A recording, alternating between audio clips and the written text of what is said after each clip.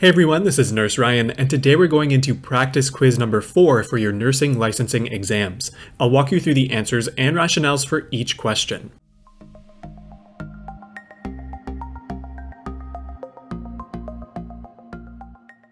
Starting right off with question number 1. You are caring for a patient who has recently been diagnosed with hypothyroidism. The patient is worried about some of the things that might happen to their body if the disease is not managed well. You inform the patient that, and for each question I'll leave a bit of a break where you can pause and think about the answer.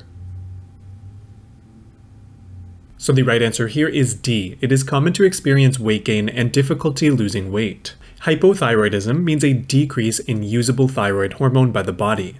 When this happens, metabolism slows down, and the patient's total calorie usage also goes down. If calorie usage goes down and the diet remains the same, then weight gain can occur. Moving on to question number 2, a patient is being administered 12 units of insulin Lantus at 2100. It is important that the nurse understands that the duration of insulin Lantus is, and this one is D, 24 hours. It's important for nurses to understand that Lantus is a long-acting insulin with a duration of 24 hours. Question number 3, you are caring for a patient with a history of angina. The patient recently returned from an outing with his family and reports 2 out of 10 chest pain and mild dyspnea. Which of the following interventions should the nurse carry out first? The answer here is D, ask the patient to sit down and relax for a few minutes. Decreasing oxygen demand by getting the patient to rest should be the first intervention to alleviate the angina pain. If the pain persists, administering PRN nitroglycerin spray should follow. Question number 4. The Glasgow Coma Scale assesses which of the following areas?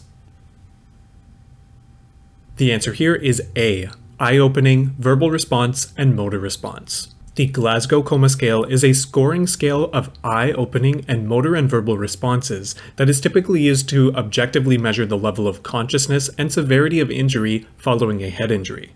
Question number 5. A patient has recently been involved in a motor vehicle collision.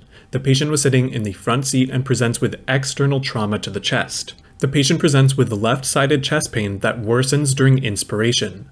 The nurse auscultates the lungs and hears diminished breath sounds in the left lung. The nurse assesses vital signs as follows. Blood pressure is 146/92, oxygen is 92%, respiration rate of 26, and heart rate of 148, with a temperature of 37.5. What medical diagnosis will the nurse most likely suspect for her patient?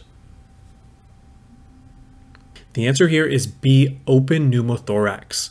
External trauma indicates that an object may have punctured the chest wall into the lung, leading to an open pneumothorax. Question number 6. Which of the following are the triad of cardinal motor symptoms of Parkinson's disease? The answer here is A, rigidity, bradykinesia, and tremors. Rigidity, bradykinesia, or slowed movements, and tremors are the triad of cardinal motor symptoms of Parkinson's disease. Unstable gait may be present alongside the triad. Question number 7. Which of the following medications is most likely to be ordered for a client with type 2 diabetes? This one is D, metformin. Type 2 diabetic clients will most likely be ordered an oral diabetic medication. A, B, and C are all injectable insulins most commonly administered to clients with type 1 diabetes. And question number 8. When is it most important to begin teaching clients about post-operative goals for a healthy and quick recovery?